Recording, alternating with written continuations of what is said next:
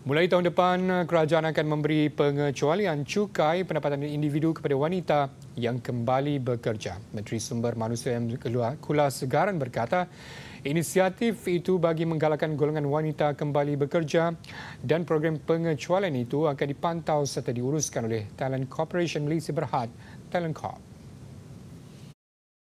To help them come back, this what the government is committed to do. In 2019, to encourage more women to career breaks, to return to work, we are going to offer an individual income tax exemption to eligible women returnees. Up to a maximum of 12 months of your employment income can get this tax break.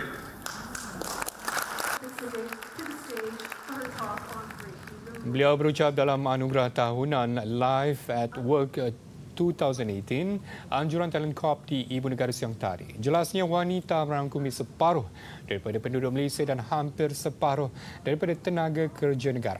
Tambahnya, jika lebih ramai wanita menyertai tenaga kerja, keluaran dalam negara kasar KDNK berpotensi meningkat antara 6 bilion hingga 9 bilion ringgit.